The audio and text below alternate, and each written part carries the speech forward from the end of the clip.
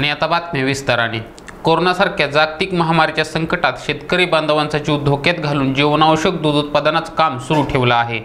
मात्र सद्यस्थितीत दुधाचे भाव राज्य सरकारने अतिशय कमी केले आहेत। उत्पादन खर्च सुद्धा निघत नाही। अशातच महाराष्ट्र शासनाने दूध उत्पादकांना मिळणारे अनुदानही बंद केले आहे। म्हणून शेतकरी बांधवांना न्याय मिळवून देण्यासाठी भाजपतर्फे राज्य शासनाला निवेदन देण्यात आलं आहे। राज्यातील सत्ताधारी आघाडी शासनाला दूध उत्पादक शेतकरी बांधवांच्या समस्या सोडवण्यास भाग पाडण्यासाठी भाजप महायुती मित्र पक्षांच्या वतीनं सोयगाव तालुक्यात महाएल्गार आंदोलन करण्यात आलं। या आंदोलनात रस्ता रोको करून महामार्गावरील वाहतूक काही काळ करता अडवून ठेवण्यात आली होती। यात महाराष्ट्र प्रदेश कार्यकारिणी सदस्य सुरेश पाटील बनकर, नगराध्यक्ष सोयगावचे कैलास काळे, जिल्हा चिटणीस बंडू काळे आणि महायुतीचे कार्यकर्ते उपस्थित होते। सरकारच्या विरोधात हे दूध आंदोलन करायचंय ते आम्ही करतोय।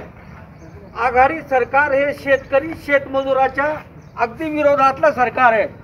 उदाहरणच द्यायचं झालं तर श्रावण बाळ योजनेचे पैसे, संजय गांधी निराधार योजनेचे पैसे अद्यापही खात्यात नाही। दुसरा विषय पीक विमा। पीक विमा हा मंजूर झालेला विमा अजूनही शेतकऱ्याच्या खात्यात नाही। तिसरा विषय युरिया। चौथा विषय जे काही कर्जमाफीची घोषणा सरकारने केली होती ती शेतकऱ्याच्या पदरात पडली नाही। आणि एवढंही करून शेतकऱ्याला वेठीस धरण्यासाठी, शेतमजुराला वेठीस धरण्यासाठी हे सरकार अनेक कुलपत्या करत आहे। गाईच्या दुधाला भाव हा 30 रुपये मिळालाच पाहिजे किमान पक्षी। यांना कधी गाई पाळल्या नाही, शेती पाहिल्या नाही, शेतमजूर यांना माहीत नाही।